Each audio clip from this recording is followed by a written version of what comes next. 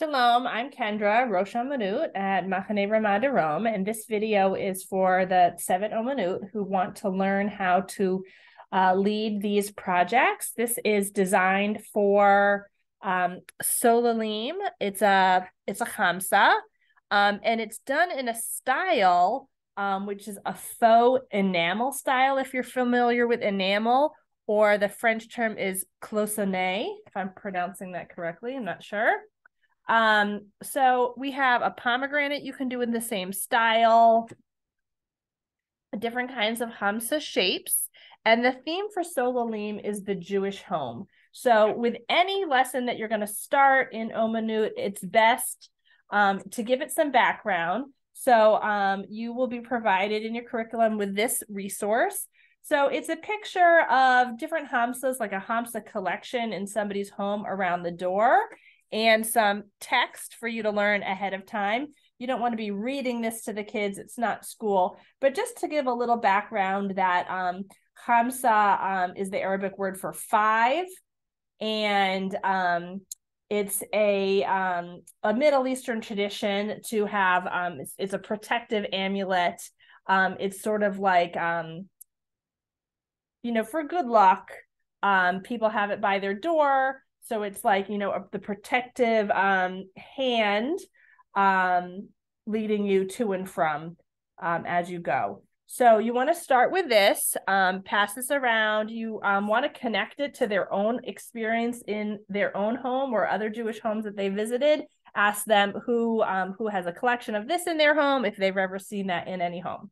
So after that, I have it's a Google Doc of all different handouts of different hamsas. So in the Omanut building, you may have different kinds of stencils. If you don't have any stencils and you just have this, you're just going to start with have them choose one and cut it out. You want to remind them that some of these details, which are just, clip off art I grabbed online, are too small to be filled in. So have them just focus on the outside shape. The best material I have so far found is mat board. Mat board is what's used for framing something in a frame. Sometimes it's too colored. Just be mindful that you need some kind of silver Sharpie or a white colored pencil to label on the back if you're using that. Remind students that they're not going to just cut from the middle. You want to, conserve this mat board. Anything thinner, like a cereal box, I'm worried that it would warp when you put the glue on. And anything thicker might be a little tough to cut. The alternative is if we have ordered ahead of time some store-bought wooden hamsa forms. So even though it may seem obvious, Solalim campers are going to need a reminder about how to trace. So I like to introduce it like, have your helper hand, that's the hand that you don't write with, in the middle, holding it so it's not going to slide on you. Once it starts sliding, it will be difficult for you to line it back. So sort of pretend that that's like a thumbtack and that's not going anywhere. And then another tip is to have them have their pencil straight up and down, like a ballerina on the tippy toes, not lying down flat. If they put it lying down flat, they tend to scoop underneath the paper. So have it totally vertical on the tippy toes. And then you would want to demonstrate this first. Show how they're going to move their hand around. Okay, it's also possible to have a helper. They could work in pairs if this is difficult. And then you may need to give some help depending on the dexterity of the campers. All right, so now we're finished with our template. And now you need to cut it out. So you do need some strong, firm scissors. And what I like to do is just cut out the shape around it, because to cut around this bend would be really hard if you've got this in the way. So what I do is I do an initial cut and then I go around and demonstrate to them. For the sake of this video, I won't have you watch all that. I'm going to skip to this one that I prepared already, but I do want to show you how to tell them to do the hole punch. So review with them that the hole punch needs to go all the way in so that you see where it's going to go. You don't want to have it be on the edge. And get a scrap paper and show them, what if you don't put it all the way in? Then when you do the hole punching, it's going to not work. Okay. Have them practice going deep inside. That may be a 1 second experience for some. Some kids may need a little bit more practice on that. Okay. Now what you need to figure out is, do you want it up or down? There's no right or wrong way from my research. If this middle finger is very narrow though, I would recommend, so that you have enough space around, doing it upside down. I'll do this one upside down because the other ones I have already are right side up. So once you remind them, okay, measure twice, cut once, I'm going to do that. This can take a lot of hand strength. You might need to help them. Okay, so don't do more demonstration than that at first. Let them get to this point, and then you're going to demonstrate. So after that, you may want to bring them back some sample images, and it doesn't have to be from the one that they traced. Let them look through all these different kind of sample images. And what they're going to do is sketch with pencil, because I want them to erase and revise it. We don't want rushing during this phase. How are they going to make these kind of walled off sections? So it is important to show them the final project so that they understand, as they design, they need to be creating these walled off areas that the glitter glue is going to be filled in. And I'll talk to you about how we're going to make those walled off areas in a minute. But we want to design it so that we have the eye,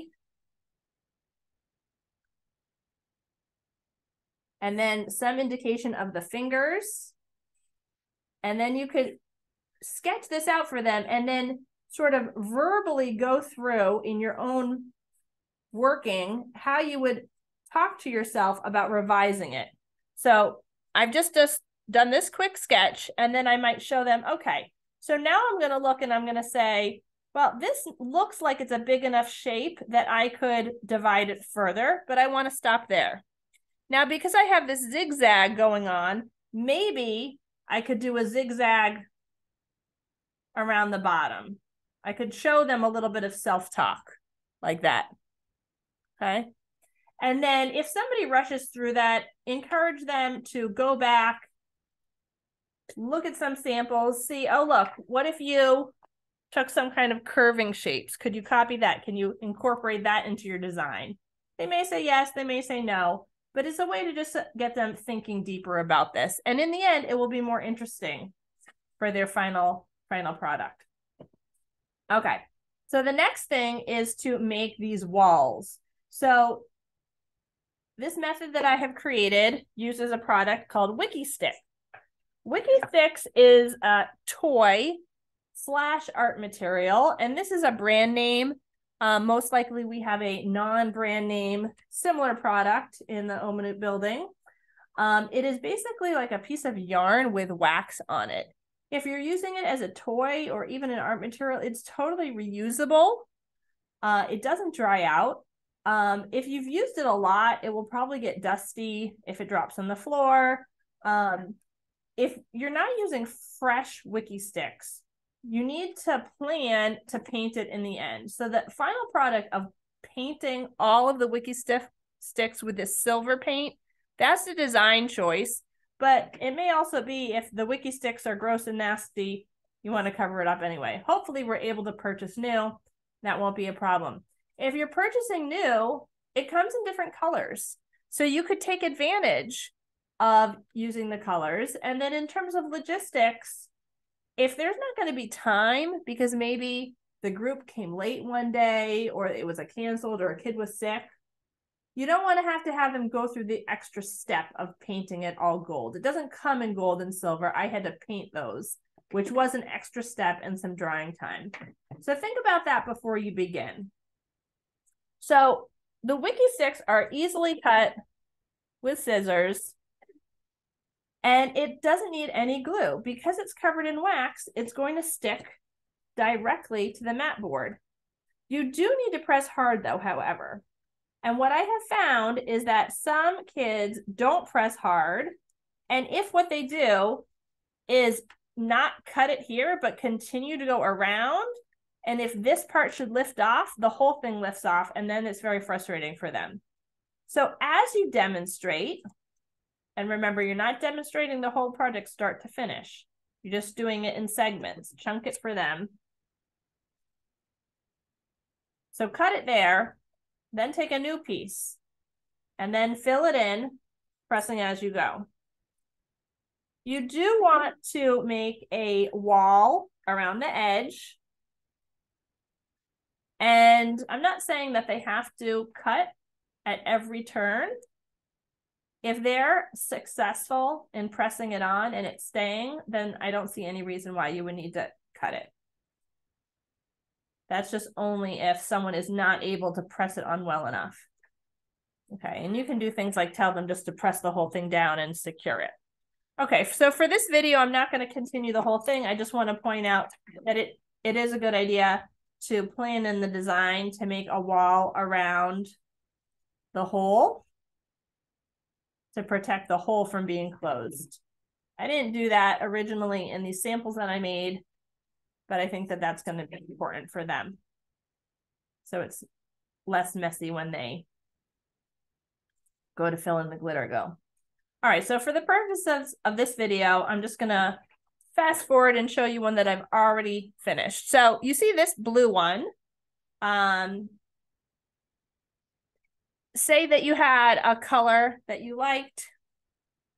It didn't need to be painted because it wasn't messy. This is actually messy, but we'll pretend it isn't for this video because I didn't have any new wiki sticks when I am filming this. Hopefully we will special order them for this project and that won't be an issue. So now we're ready to fill in the glitter glue. So before you start, I want you to talk to the campers about making a plan for the colors. Show them how you repeated and you use symmetry to make it visually appealing. We don't want it just to be like slapdash, do whatever. If it helps them to make a note, show them the glitter glue options that you have, and they can choose them like a color scheme. If they wanted to write one section would be blue, this is going to be green, this is going to be gold. They can do that, but that's not a necessary step. As I fill this in, what I've realized is that this is a pretty big space. And what I could do is I would need to go and get blue, fill it in some more. So that's a time to do some revision. Okay. So what you're going to do with the glitter glue is fill in the entire section right up to the top. Now, when it dries, it will sink down. So it's very puffy right now, but it's going to shrink and flatten as it dries. But because these wiki sticks are making walls, it's not going to spread. So the colors will remain separate. It sort of looks like a fake stained glass. I don't know that too many of the campers will be familiar with faux enamel or faux cloisonne as a term, but they might know stained glass, where there's this ridges in between and it separates the different sections. So here, I just decided to do the gold because I thought about what would be a good contrast. I think gold has more contrast with the blue instead of the green. I'm going to save the green for the middle so that this flower shape around this eye really stands out. And for the eye here, I had just used a little spiral of the wiki sticks. You could do a bigger spiral, however you want. Okay, so you're going to continue filling this in, and then it needs to dry. If the way it has worked out with the sessions is that this doesn't take very long, then there's a lot left of the class. You could do one of the finished early options, free draw, lanyard, friendship bracelets. I know that this green container was stuck. So if you have a dispenser that just isn't working like this, here's my suggestion. Take a scrap of cardboard or something. What I have handy right now is this index card. So basically take a piece of a box and construction paper and make a little puddle. And just scoop it in. This may be more messy and difficult, but it's a good workaround if they're not able to use the bottle because the dispenser is clogged. Keep in mind, a great way to keep the dispensers not clogged is to make sure, especially at the end of the class, you're closing it up. The white peg has gone all the way up, clockwise, closes it, counterclockwise, opens it. So you're filling this in. And if you have gone over the edges before it is dry, all you do is you just wipe it off with a finger or some paper towel. I want to uncover this eye in the middle that I had. Okay, so you just wipe it off so that it's not on the ridges. If using the dispenser, it hasn't gone to the edge, you could use this is a paper clip that I unraveled. You could use a pencil tip that then you wash, of course, so it doesn't stay gluey. Anything to just spread it around like that. Okay, so I'm not going to keep going for the purpose of the video. I just want to mention that in this example, I did not color the wiki stick, so I kept it being blue, which is a great option. If you need to stall and make the project take longer, you could have them paint it. It is possible to use acrylic paint on this, but it has to dry. You can use the hairdryer to let it dry, and then it takes multiple coats. Spray paint is a better option for this. You need to do this outside. You need to have a placemat, even if you're just doing it on the gravel. We don't want to have the gravel have spray paint on it. This needs to be done by a staff member. Pay attention to how windy it is, the direction of the wind, and stand away from the direction of the wind. Before I end, I just wanted to show you another option. Instead of glitter glue, or you could use it in conjunction. And again, this is a way to go further. If you have a student who's really talented, really intrigued by this, and they need some other opportunities to engage them, or you just need to extend it for time, what you can do is you can make your own creation to fill it in. This, I'm showing it here because it has a metallic effect. So get some metallic acrylic paint. Any acrylic paint would work, but taking advantage of the metallic here, I think makes a nice effect. This is just some white glue in this dispenser I have. So fill equal parts glue and the paint, and you're going to mix it.